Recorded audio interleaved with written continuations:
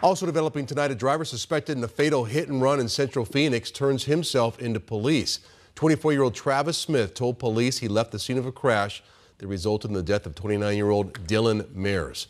Police say Smith ran a red light near 16th Street in Camelback very early yesterday morning and hit Mares' vehicle.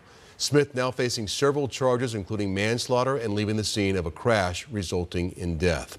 Tonight, we reached out to the family of Dillon Mares, that man involved. They shared these photos of Dillon with us. They told us he was a loving son, brother, uncle, and nephew, a grandson. They called him an exceptional soul and a rare gem.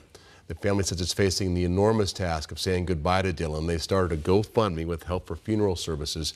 And if you'd like to help out with that, we posted a link on 12news.com.